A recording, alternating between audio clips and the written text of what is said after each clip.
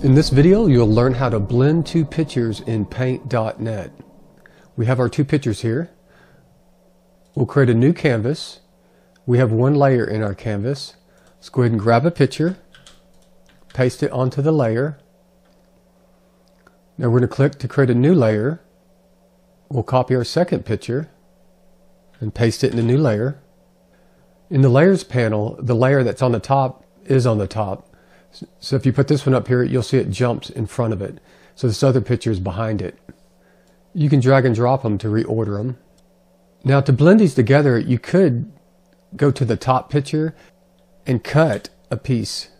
But you can see this hard edge, and that really wouldn't be a blending. An easy way to do this is click on the eraser tool, set the hardness down to 1%. Depending on your canvas size, put your tool up to 600.